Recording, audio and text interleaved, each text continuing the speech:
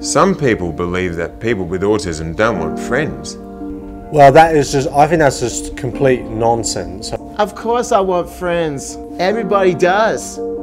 I have lots of friends already. Some at work and some outside of work.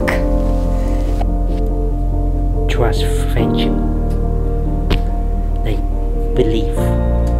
Yeah, completely wrong. People with autism do want friends, they do want relationships, and they just want to live like any other human being in the world and in society. I'm sure everyone, even people with and without disabilities, still want friends anyway. To be nice to people, and I just try wants to be nice, to be polite.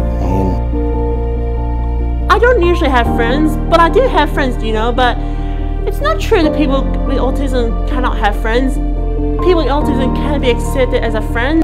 You know, you'd love someone to talk to, you'd love someone to be who you'd love to hang out with, who you'd love to make, you know, social interaction with or whatever. Only the nice friend or cool or tough. Some the good, some not trust the bully. Bully me, not friend. Hopefully that people want to treat me what they like to be treated. Be kind, be respect to the person.